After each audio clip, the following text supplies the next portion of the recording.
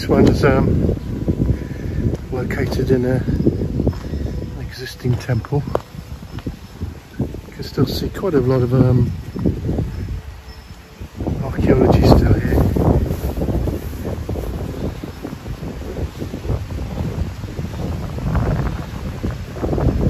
You can see the classic fish pond. And then coming around the Prasat itself.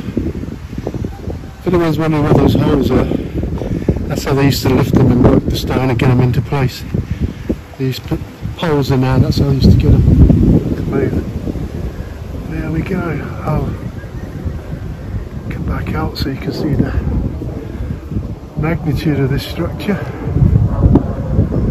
Beautiful.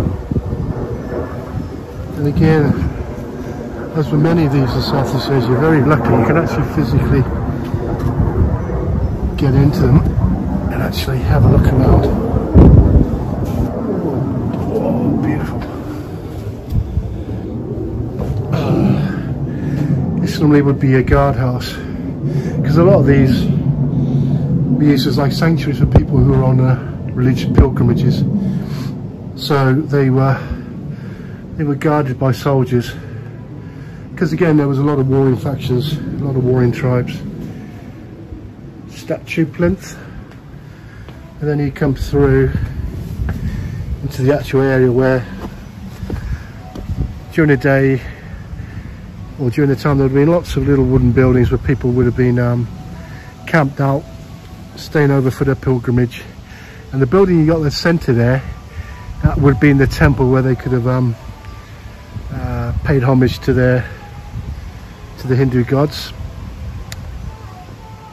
The walls would have been much higher again, so it would have protected the people, the occupants within this prasat.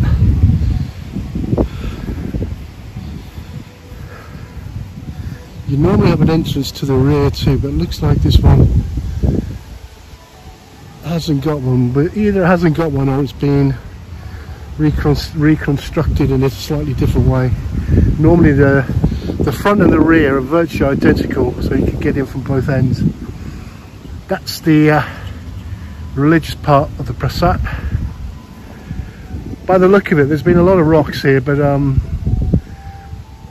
they're not in situ, they're not where they used to be. For example, here, if you look at this one here, obviously that's a lintel, and that's just put on top of the walls. So whether the reconstruction was done by the monks at some point, and it's just basically a botch of stone put back on top of the lignite rocks, I don't know, but that's what it looks like to me. This looks like structural material, not wall material. But end of the day, it's still here.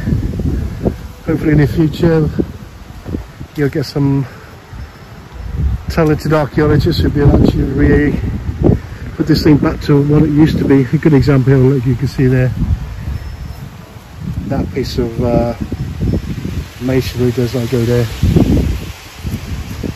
Still fascinating, right?